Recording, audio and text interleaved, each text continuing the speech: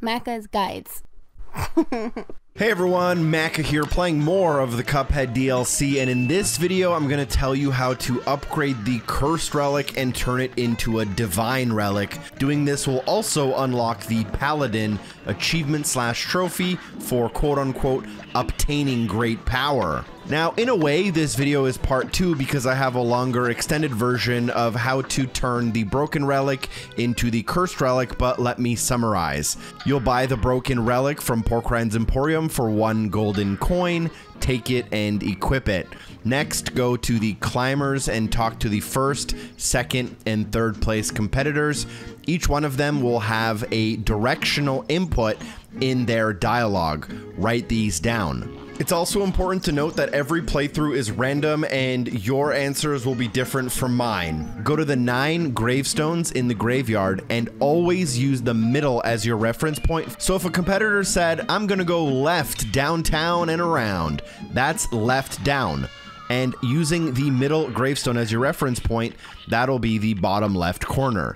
Interact with the gravestones in the order that the competitors finished, first, second, third, based on the directions in their dialogue, and you will unlock the secret boss battle with this kind of heaven and hell mechanic where you fly across the cloud.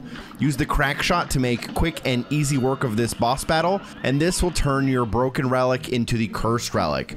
Next up, we have to turn the Cursed Relic into the Divine Relic, and to do this, we will need to complete boss fights with the Cursed Relic equipped. If you're unaware, the Cursed Relic will spawn you with 1 HP, and every time you shoot your gun, you will shoot a random weapon.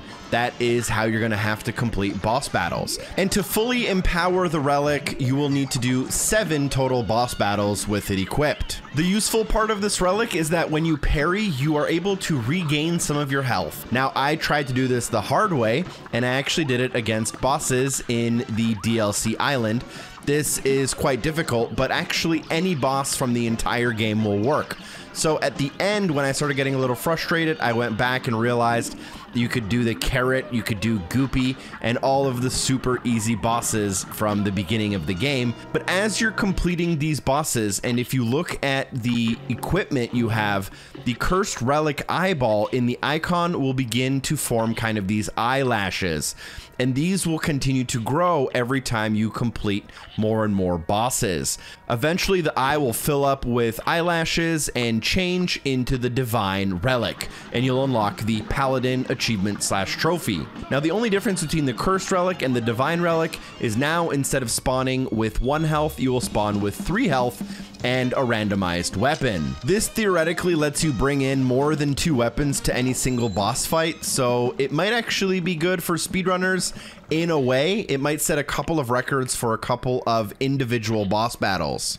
Thank you for watching. Drop a like on the video, share the video with a friend. A super special thank you to everyone on Patreon for supporting the show. I'll see you soon. Peace.